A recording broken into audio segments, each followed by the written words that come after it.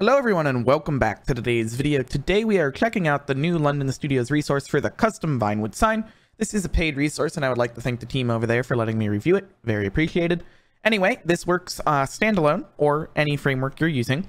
And it allows you to customize the Vinewood server sign to be whatever you want. There is a 10 character limit on the top and bottom for 20 characters total, which is pretty cool. But as long as your server name isn't over 20 characters, 10 on each line, you will be all good.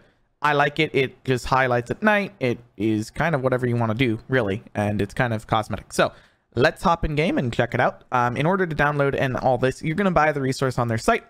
And then once you are through purchasing it, it will show up inside of your keymaster. Make sure your server is set to a key from your keymaster so all of your assets will work. And you're going to find the custom Vinewood sign here by London Studios. And then I'm going to go ahead and click download right there. And then clicking download, it will take a moment because sometimes Keymaster takes a second to get through their servers, but there we go. We have downloaded the zip file. Open it up however you normally open up your zip files, and you can see there's a lot of stuff in here. And what we're going to do is we're going to create a folder. It can be kind of named whatever you want.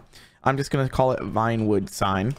And then inside of this folder, I'm going to drag all the files that we just downloaded into there.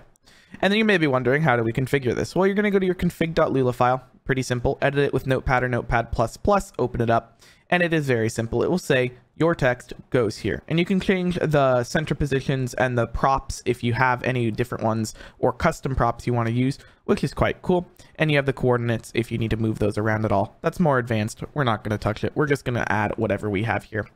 So remember, we have a limit of 10 on the top and 10 on the bottom. So to keep things easy, I'm just going to do BGHD. And then on the bottom, I'll go YouTube. Just keep it very simple. Just like that. Save the file. We are good. So what we're going to do is we're going to copy the name of the folder. In our case, it's Vinewood sign. And we're going to go to our server.cfg file, edit with Notepad or Notepad++, and add in Shure the name of the resource. Vinewood sign. That easy. And then when we start up our server, the way to make sure everything started up properly is just to check your console. And then make sure you see started resource, the name of the folder. In here, we're just going to scroll up past LVC there, and we see Vinewood sign. We are good to go. Let's hop in game and see our custom sign. All right, we are in game here, and you can see over in the distance, BGHD YouTube is the sign up here. Very cool indeed. I like it. It's like a custom sign. Obviously, it's going to light up at night. Let me change it to night. I can't. There we go. There's my view menu. Let's change it to midnight, and it's going to light up at night, which is pretty cool. I like it. It fits well on the mountain. You can see it from pretty far away. So very, very, very cool resource. Great job by the London Studios team. And if you have problems or anything, reach out to them on the Discord. But overall, very cool resource. Keep up the good work and subscribe. Anyway, see you in the next video. Bye, y'all.